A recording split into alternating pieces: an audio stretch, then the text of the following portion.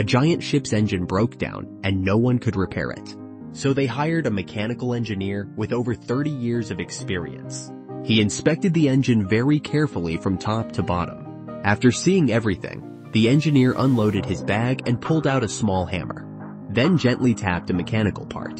Shortly after, the engine roared back to life. A week later, the engineer mentioned to the ship owner that the total cost of repairing the giant ship was $20,000. The owner couldn't believe it and immediately requested a detailed invoice. The answer was very simple. The tap with a hammer cost $2. Knowing where to tap and how hard to tap cost $19,998. The moral of the story: recognize the value of one's expertise and experience, as they are the culmination of many years of hardship. If I do a job in 30 minutes, it's because I spent 20 years learning how to do that. In 30 minutes, you owe me for the years, not the minutes.